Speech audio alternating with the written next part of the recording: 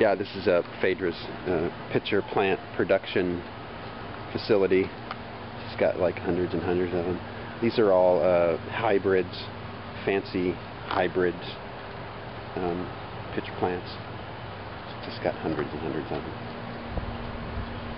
Wow. There's some really big ones. Amazing. I mean, they're really huge. Look how big they are. Yeah. Big. Big. Here's some others. These are, I guess, native Oregonian, weird little pitcher plants. And lots of Venus flytraps. Lots and lots of them. Hundreds and hundreds of them. That is a big, that's like, I could catch a big bug. Yeah, numerous bugs. As you can see, even and in they do, right? Yeah, they've got flies stuck in them. Yeah, yeah, there's like flies 3 of them in that one. Yeah, wow.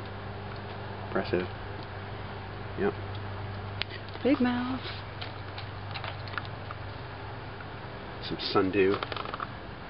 You can see, like, they'll take a whole fly and the tendril will it's like all wrap wrapped around it. Yeah, it'll wrap around.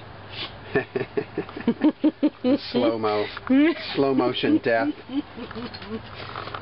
Little fly traps.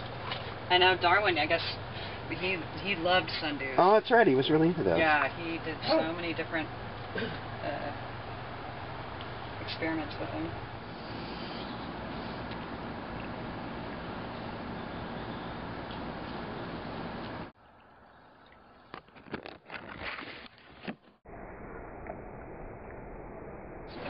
Cross is a flava times Oreophila. Develops traps that can get up to about 35 inches tall. Wow. Pretty impressive. Huh. So we're going to go ahead and dissect one of the traps from the Dorian's colossus and see what kind of bugs are in there and maybe hopefully identify some of them.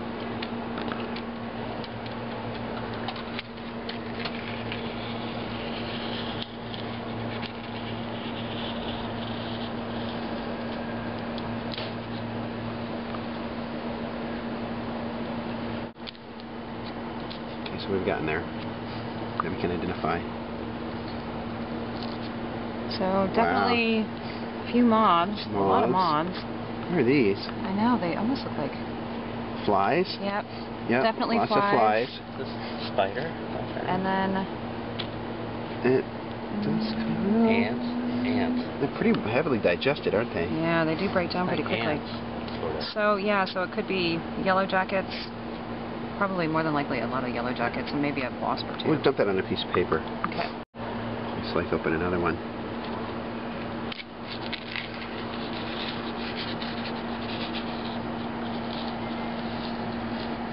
So how long have these leaves been out catching bugs? This one's about 9 years old. No, but I mean this particular leaf. Oh, just this season. Since what? Since the spring? About 5 months. 5 months. 4 months. This is all stuff that's been in there in 5 months. Wow. Quite a load. Still moving. June, July, yeah. So you started in April? 4 months, 4 yeah. months. About Just 4 dump them months. out on this piece of paper.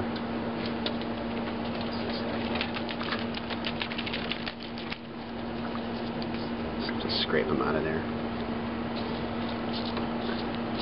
Pretty badly decomposed, huh? Yeah. It's really hard to identify too much other than just that there's a lot of green bottle flies. You can see they're shiny Yeah, and you can abdomens see moths. and thoraxes and moth and wings. So it's mostly those. There's probably some, like there's some longer wings in here that could be from a wasp. yeah, Yeah, doesn't that look like a wasp wing? Yeah, they're like yellow jackets. Yeah, yeah, those are yellow jacket wings. So, but they're really quite digested. But there doesn't really look like there's many bees in here at all, which is great. No, interesting. Yeah, the bees are starting attracted for some reason. There's a little ladybug. Well, yeah, the bees are looking for pollen and nectar and honey. Yep, exactly. And the wasps probably smell this, decomposing stuff, and it's like, oh, protein, right? So they're attracted to it. Yeah. Okay. It's quite a hole. Yeah, there's a ladybug right here. Right there. Yeah, that's a ladybug for sure. There's a spider running around.